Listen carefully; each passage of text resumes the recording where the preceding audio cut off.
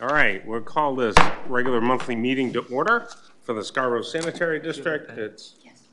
Here, take this. You don't have one from Wells Sanitary District? It broke. Oh, well.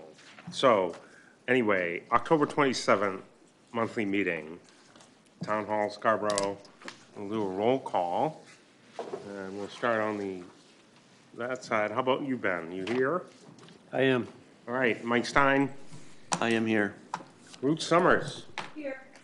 Paul Rodriguez. Here. Jason Greenleaf. Here. And I'm Chairman Nick Rico. I will entertain a motion to approve the minutes from the September meeting. So moved. Thank Second. you, Jason. Thank you, Ben. Any corrections? Additions, subtractions? All in favor of that? Unopposed? Thank you. Superintendent's report. A copy of the monthly report of operations. There we go. A copy of the report monthly report of operations for the month of September is included in your packet. Our average effluent flow for the month was 1.26 million gallons a day, and our effluent quality was well within our permitted limits. We averaged 97% BOD removal and 98% total suspended solids removal, with average concentrations of 7 and 5 milligrams per liter, respectively. A copy of the pump station flows for the month of September is also included in your packet. There were no issues of concerns noted. Grondon has completed the installation of the new force main on Gorham Road. We will be doing the tie-in of the new force main during the night of November 2nd.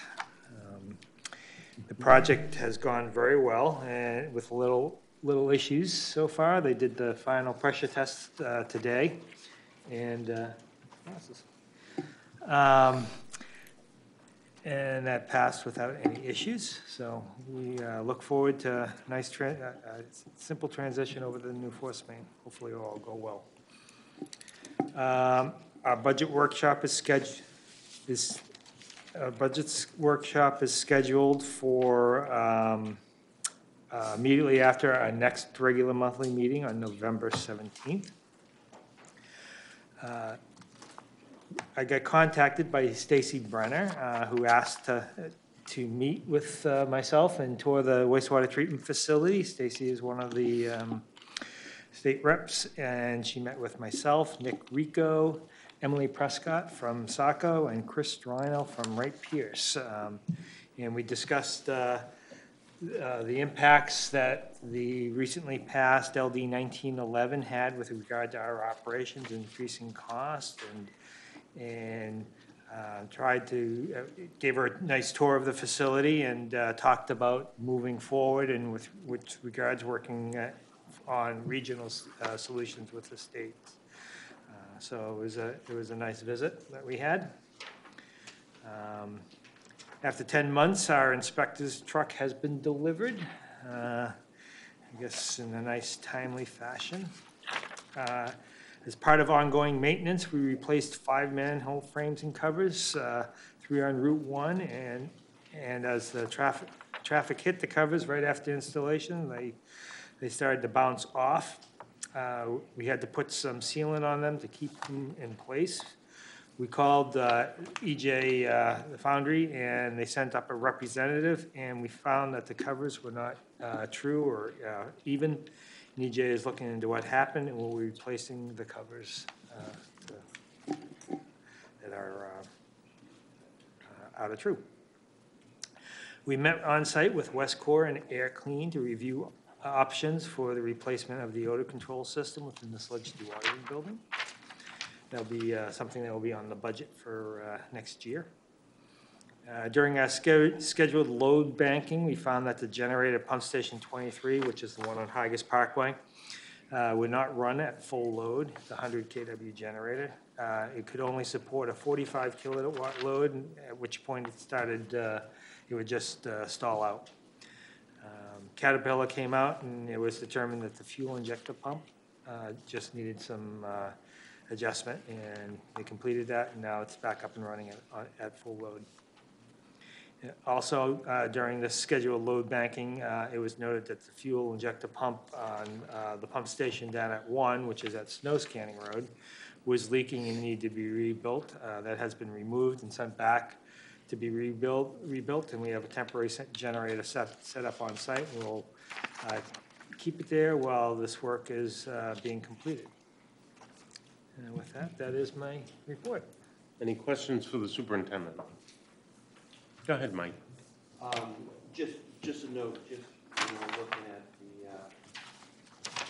the monthly operating report there at the wastewater facility, just noting on the days in September that there was a lot of rain, that the flow did increase, but I mean, it was a reasonable increase. It's not like it went off the charts, so that's certainly a good thing.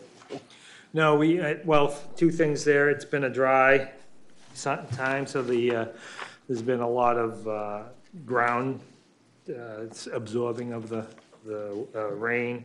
And also, we do have a separated system in Scarborough, and so we don't have any known storm sewers tied into our sewer system. There's the occasional sump pump which should not be connected, but they are. And during real wet weather and some pumps are pumping, we will see that impact and we will see that flow go up. A lot of times, most of the time that we will see our flow increase during wet weather is after a snow melt in the spring.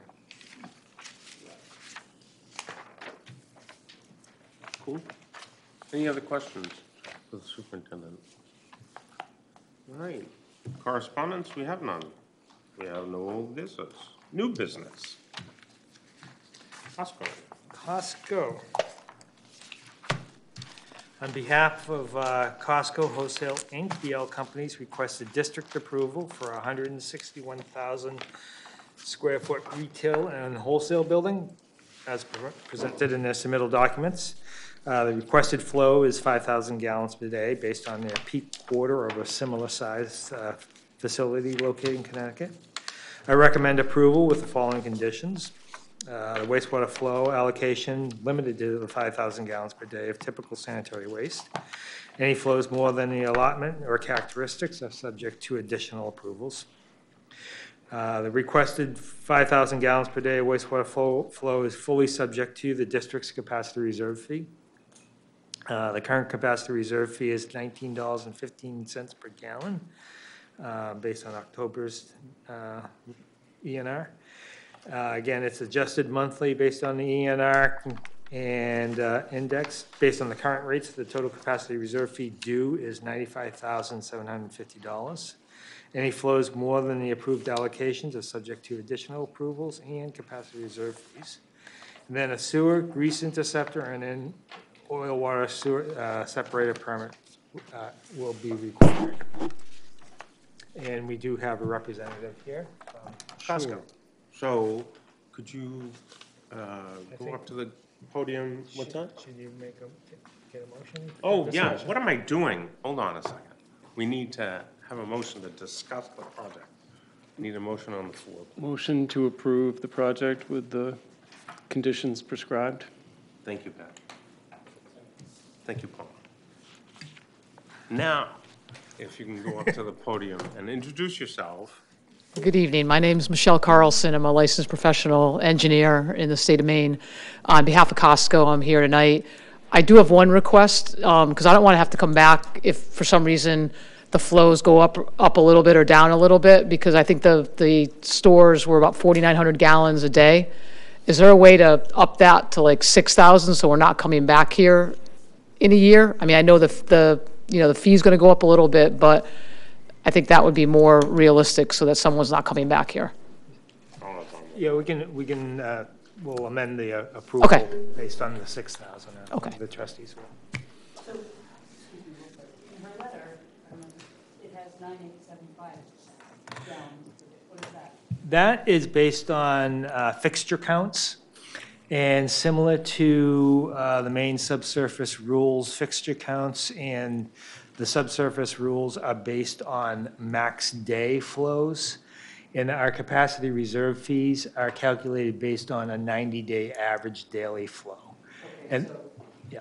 so you guesstimated then 5,000, but now she's asking for 6,000. Yeah, on the next page, they did provide some flow data from their other facility. And that's, I went through that, and on, you know, the highest, it was close to the 5,000. The highest quarter was close to the 5,000 gallons per Oh, day. I see. Yeah. Yeah, okay. And that's how we get data from Portland Water District. We get it on a quarterly basis. We don't get it on a daily basis. Cool. No, that's okay. That's cutting it really close, right? What if it goes to 5,100 gallons in a quarter and then we're over? So, yeah, no, one of the trustees will be able to amend the approval to 6,000. We'll Okay, just and then- amend the approval. Nick, can I ask one other question? Sure. The fee that has to be paid, is that paid, the big fee, when they apply for the permit? Yes, it is. Okay, that's all I need to know. Thank you. No, you can stay up there, because we have questions for you. That's why. I have a Any other plan if you need, questions I have a for- drawing if you need to see the green highlight where the sewer runs, No but, worries. I have a few questions, actually, for the plans. Do we have a tripod for that? That I do not know. Right there. Of course we do. Thank you, Serena. Cool. Excellent. Thank you. So, I have a few questions on the plans. On sheet SU1, I noticed that the water, sewer, and gas lines all run down the east side of the building. And water and sewer are 10 feet apart, but the gas is kind of close to the sewer. I, I don't know if we have an actual requirement, but it would be prudent to keep those farther than 4 feet apart. we've already moved the gas. Good. It's going around the back of the back of the building, through the parking spaces behind the building, here. Gas is moved. And it's gonna come in and cut over inside the building. Oh, that answers that question. I was a little confused by the 3 manholes all together, and then I realized one is a pump station, another a dry well or a valve Yeah, pit, and yeah. then a discharge manhole. Valve pit, wet well, and then the discharge manhole. It's gonna discharge into a gravity manhole, and then it'll tie into the stub in Innovation Way.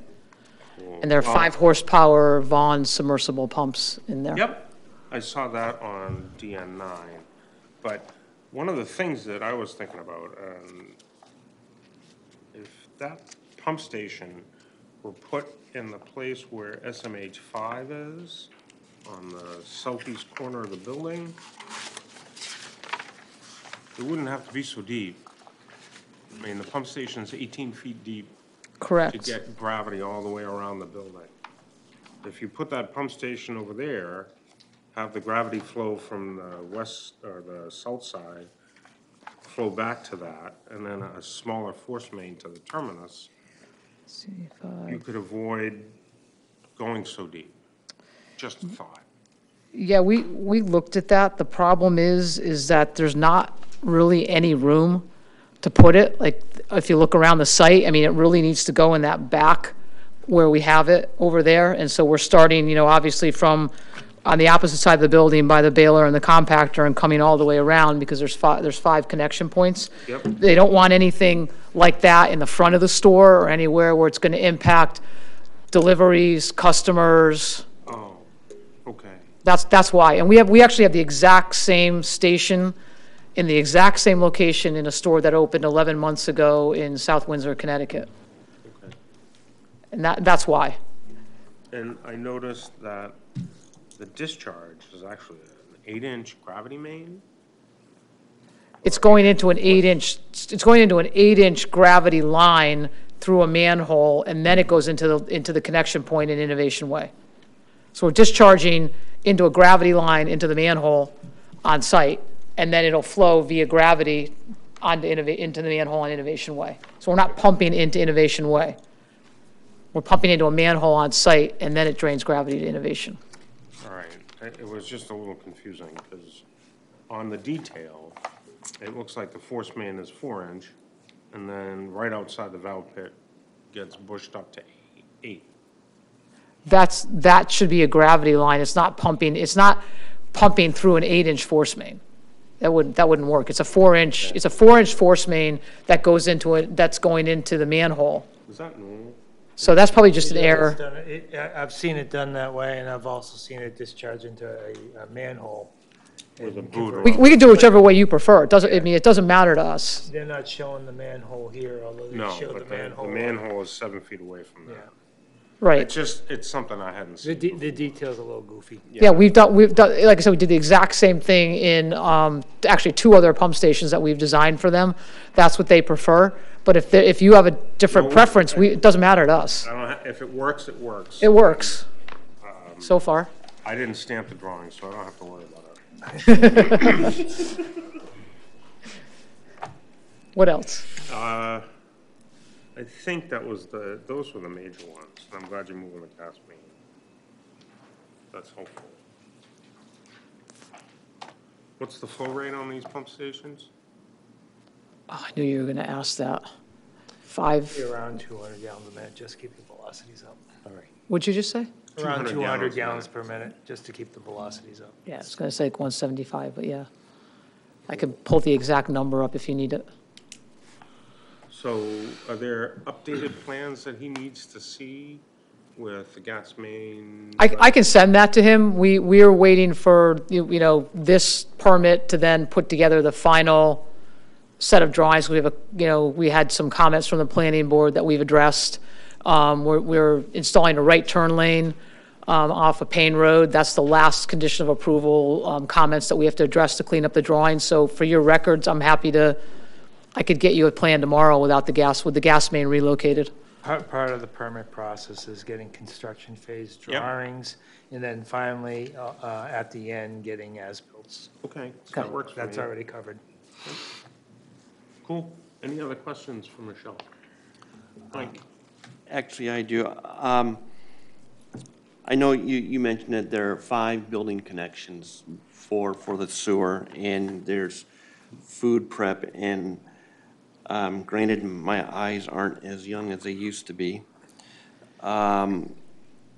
What connection will have the grease interceptor? Do you want me to bring this up to you? Can I show it? Well, there's There's 2. point to it. There's 2. There's a connection on the north side. Okay, this right here is the fresh line, and this comes out here, and this is where those hydromechanical Oh, okay. units are here. Okay, that's where the units are here. And then over here is where, if you've ever been to Costco, you can go in and buy a hot dog or Right. a soda or whatever. There's another one right here. So those are where the 2 grease traps are. And Okay. then over here, there's a sand separator to take care of any grit or anything that gets in the receiving area. Right, okay. So, but they are not shown on the drawings we have, or are they? Yes, they are. They're called out. There's a symbol. Very small. This second symbol up right there, that's their grease trap symbol. And they are there. They're very small on, when you have half-scale plans, it's really hard to read. I didn't see him, but I did see him. Here's the thing.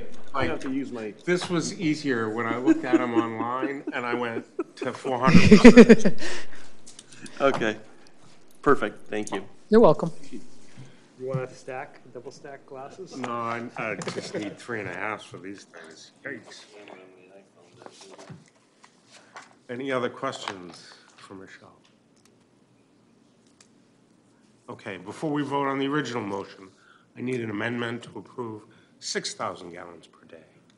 Motion to amend the wastewater application from 5,000 to 6,000. And that will impact the capacity reserve fee due. Thank you. Okay, that's our motion. Second. Ben seconded. Okay, so let's first vote on the amendment. All in favor on increasing it to 6,000 gallons per day? None opposed. And then on the original motion to approve the project? None opposed. Cool? Yeah. As amended, yes. Cool. Thank you. So next step is we submit the application, right? Yeah, we'll send you an approval, which will have to be signed by Costco. And then at that point in time, you just fill out an application. Will you send that to me, or? Yeah. Okay, good, because then I can make sure it's still first. Yep. Thank you very much. Thank you, Michelle.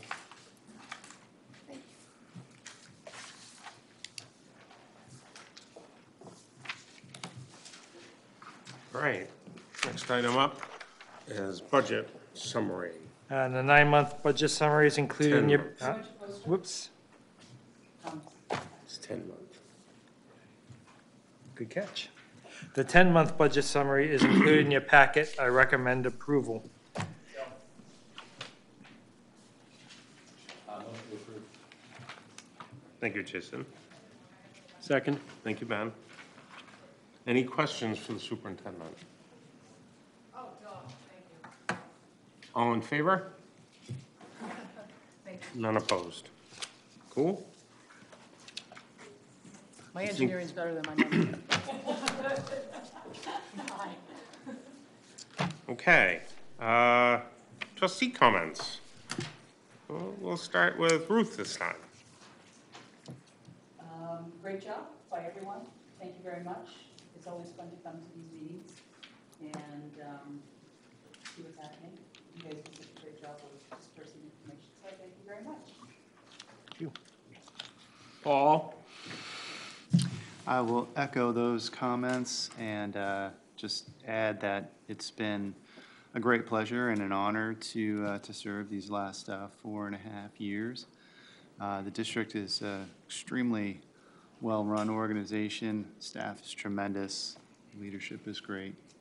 And it's been a true honor, and the town is lucky to have such a well-run district. So, thank you. Thank you for that. Cool. Jason?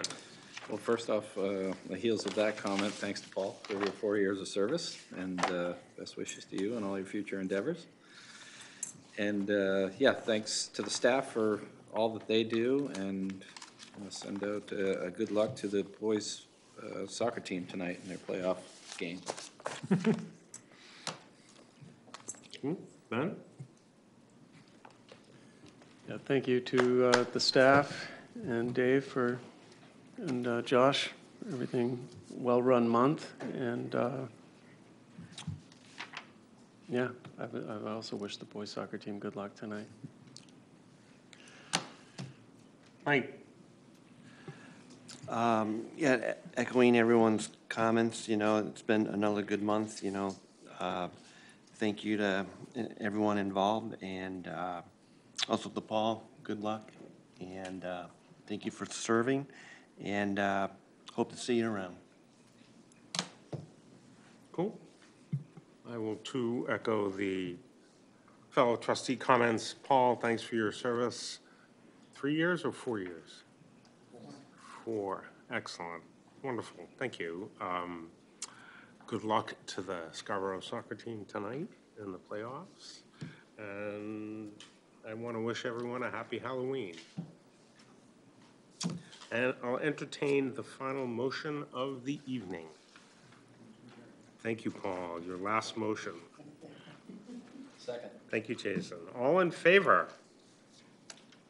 We're done.